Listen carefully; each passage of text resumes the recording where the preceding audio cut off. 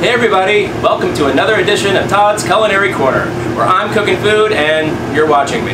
That was a very original thing to say. Today we are cooking stovetop mac and cheese. It's a really interesting recipe and I'm going to delve into why it's interesting in a second. But first, let's talk about mac and cheese. Maybe the ultimate comfort food, right? I mean, it doesn't matter how sophisticated you think you are. If somebody mentions mac and cheese, if somebody mentions mac and cheese, you're in your happy place.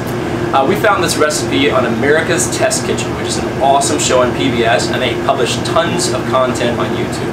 And we thought this recipe was really interesting for a couple of reasons. Number one, it's made in one pot. The macaroni is cooked in a relatively small amount of water and milk, a mixture, and then just the ingredients just keep getting added to it. So you don't have to strain the mac and cheese and then make the sauce separately. It all just comes together in one pot. So it's very easy. The other reason is that it's not made with a traditional thickener, like a roux or a bechamel or something like that. This is made by our friend White American cheese, which apparently has some sort of ingredient in it. I think it's called sodium citrate or something like that. I can't pronounce it.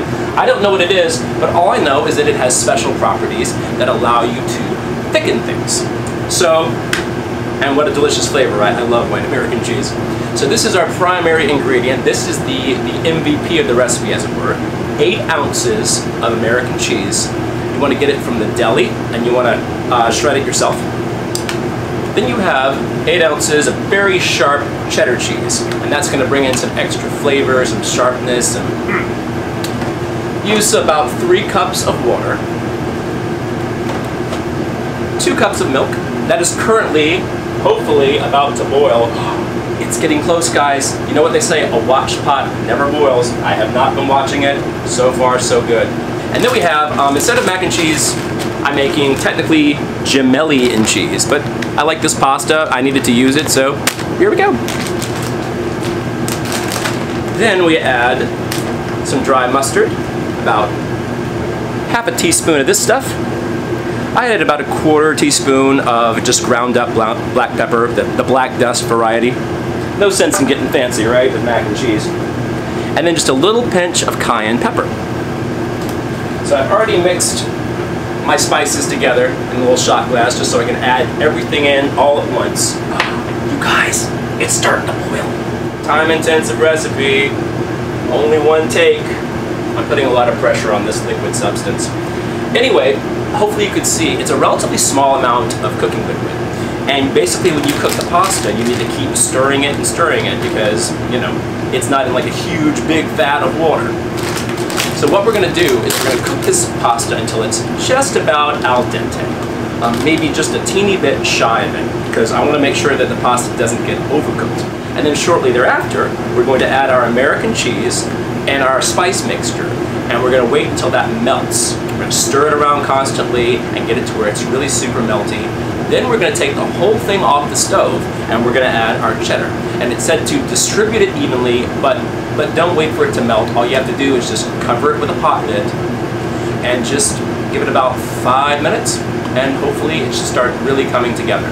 A couple of the reviews of this recipe mentioned that they thought the sauce was too thin, but I think they might not have waited long enough, because apparently as the sauce continues to cool, that sodium citrate, whatever the heck it's called, starts to really do that job, and it starts to get really, really nice and thick and creamy and luscious, and that's what we're hoping for. And the idea is that this is for texture, and this, flavor. Love cheddar cheese. How are we doing? You guys, it's happening. All right, here we go. I'm about to stop. All right, let me get this open. All right, guys, here we are, adding the pasta.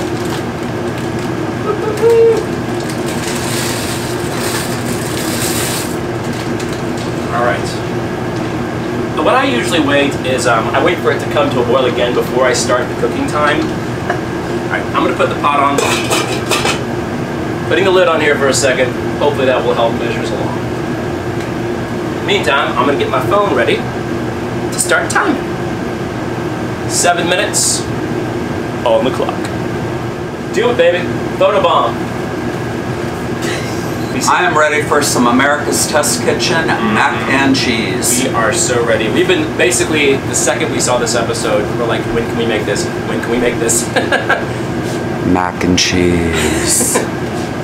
Mac and cheese, mac and cheese, mac and cheese. I love mac and cheese. This is the best stovetop mac and cheese. It better be. Peace out, guys. Alright, I gotta stir this pretty continuously. So I'm just gonna be sort of turning my back to you guys. I'm gonna try not to, but I do have to be obsessed with the cooking right now. I hope it's as easy and as effective as they say it is on the show. If not, America's Test Kitchen, I'm gonna call you out. One of the reasons too why we love the show, I don't know if I said it earlier because I was just thinking about, well, cheese. We love the show because not only does it provide you with really interesting recipes that are tasty and flavorful and also relatively easy to make, but they use a lot of science. So it's really cool because it's extra nerdy for food nerds. All right, a little bit over 2 minutes left. It's definitely starting to puff up nicely. It's starting to expand, absorb, take in a lot of this liquid, which is still very much reducing. I got a good feeling about this mac and cheese, y'all. I think it's gonna be a winner.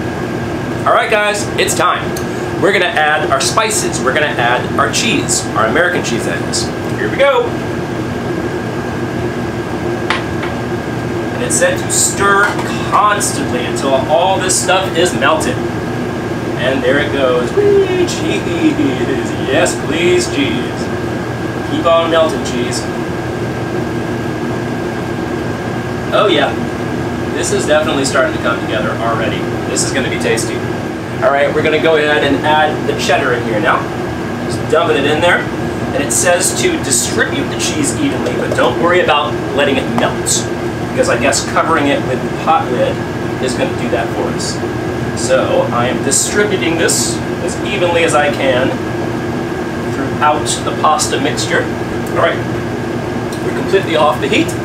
I'm setting the timer for 5 minutes. And we're gonna check on this after that timer goes off. Hey, I just feel like I came back from one of those cooking show commercial breaks, and now you see it all fancy and finished. Earlier when I said that you needed to distribute the cheese evenly, I could see why, because it definitely did clump up a little bit, so I had to work a little bit of elbow grease to get this stirred up. But check this out, guys. That looks like some pretty dang good mac and cheese to me. I don't know if you guys agree, but I cannot wait to eat this. I'm gonna take a little taste right now. That's good. That's really good. Okay, needs a little bit of salt. Not too much, but we'll sprinkle.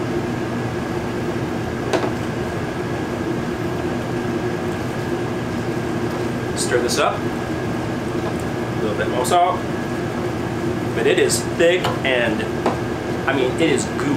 I mean, there is cheese just exploding off of this delicious gemelli pasta. This is a very tasty mac. I would recommend you try making it. Let me know how your results are. Jason's gonna join me and we're gonna have a tasty, cheesy, comforting, wonderful dinner. So thank you, America's Test Kitchen.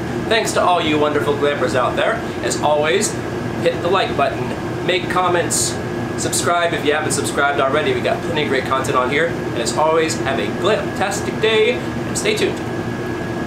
Leave a comment to say hi. If you like us, please subscribe. And if you don't, our little fluffy dog will attack you.